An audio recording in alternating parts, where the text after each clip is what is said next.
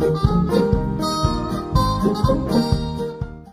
today's video, I have something that's a little bit fun and crafty. Earlier today on one of my Disney Pin Facebook groups, I saw that somebody had posted that they found this little DIY Disney pin kit at Target. It's this Disney Mickey Mouse and Friends design and style pin studio. And this has everything you need to create trendy pins. I absolutely love crafting. I've been a crafter all my life. Michael's is like my second home. So seeing that they have something that's a craft and Disney pins is kind of like the ultimate perfect combination. This set comes with 18 little different pin molds. And I think these are all super cool because a lot of them are like food related, and I collect sweets and snacks Disney pins. And then otherwise there's a lot of kind of classic Mickey and Minnie iconography. And then it seems like all you do is you just take the enamel paint that's included and then paint them. What's pretty awesome is that this kit only cost $10. If you want to buy just one pin from Disney, that's going to cost you about 10 bucks. But with this kit, you can make 18 of them. Now the test will be with this is, do they turn out looking good at all? I mean, of course, these aren't going to be like actual Disney pins. They show that they come with the little straight pin backs, and so any type of pin that has a back like this is not a Disney tradable pin.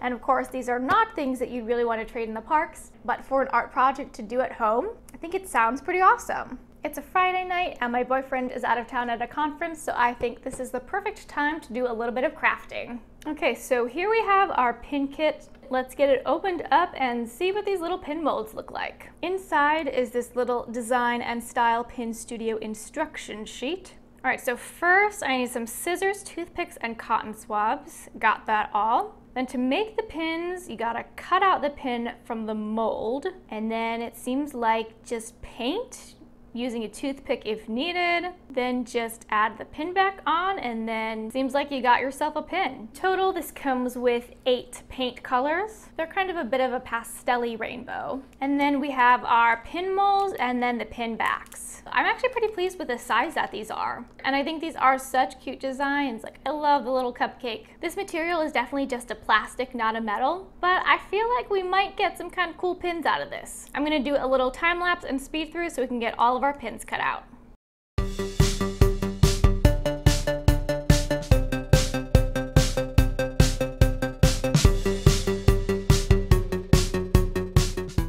Okay, we've now got all of our pins separated and we have 18 together in total. So this is what one of these little pins looks like up close. They're just a little lightweight plastic, but they do actually say copyright Disney on the back. But if you'll know your Disney pin trading rules, for a pin to be tradable, it has to have copyright Disney on the back, be a metal pin, and have a straight pin back. So these are just fun little art pieces. But I'm really loving the design of some of these. There's this little pizza with a Mickey-shaped pepperoni, a little Mickey-shaped ice cream, a Mickey donut, and then some classic iconography too. Now I think that all we really gotta do is start painting them. So the paint just comes in these very tiny little bottles, and they show on the box that you can kind of just squirt it out directly onto the pin. But I did also get my toothpicks and then a little fine paintbrush to see if that might work any better. Let's go ahead and get painting.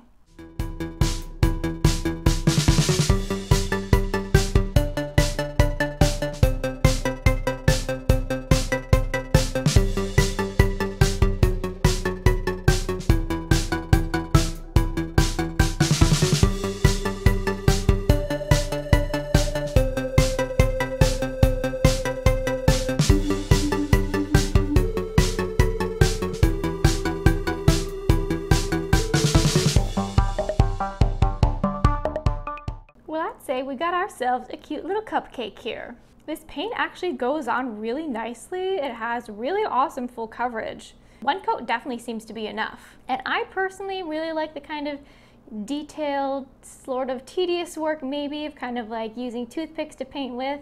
I do a lot of very detailed kind of like fine motor skill work in my lab work. So this is all like a very soothing activity for me. So we have 1 pin down, but now that still means we have 17 more to go. So I'm gonna check back in after I have a few more pins finished.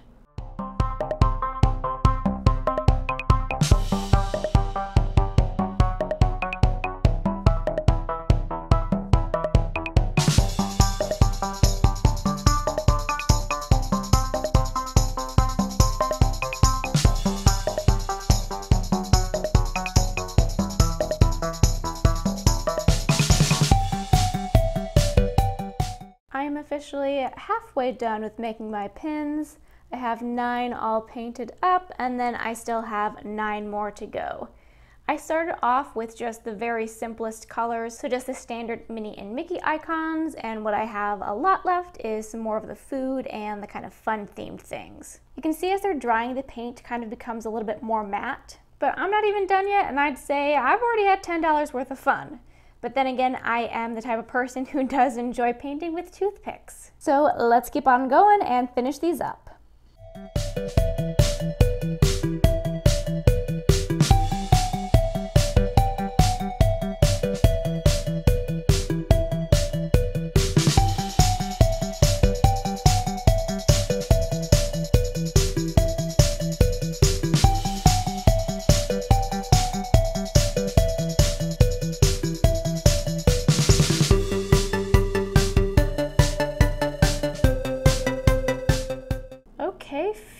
About 2 hours later, and I have finally finished painting all of my pins. I mean, you know, of course they're not perfect. It was kind of hard to get the toothpick into some of the very fine detailing, but overall, you know, these are actually pretty cute. I especially really like the little Mickey pizza and the pretzel.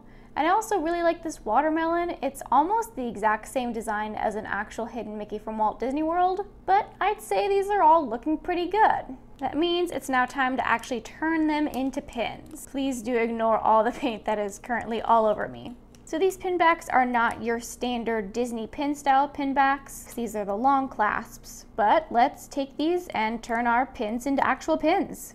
So based on these instructions, you're actually attaching the back to the pin just by some adhesive sticky, which I don't know how well that's gonna hold, but you know, I guess we'll see. So you can see these guys are the type of back that operates like that and then secures like so. It seems like we're just supposed to take one of these adhesives, take that part off, and then stick it on to this pin back.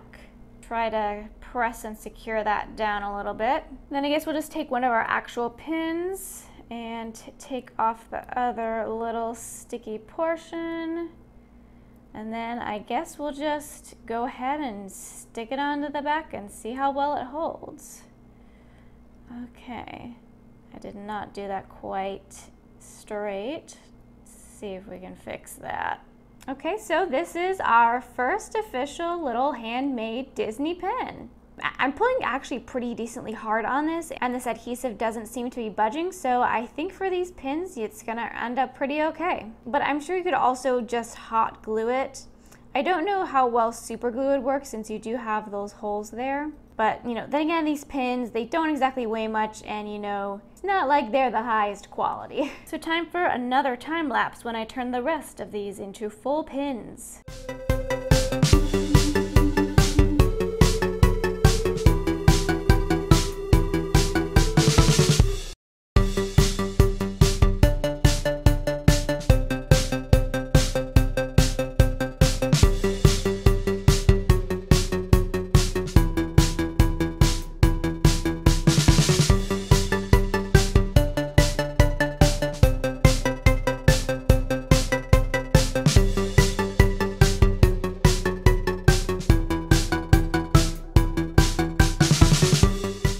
Dun-dun-dun-dun.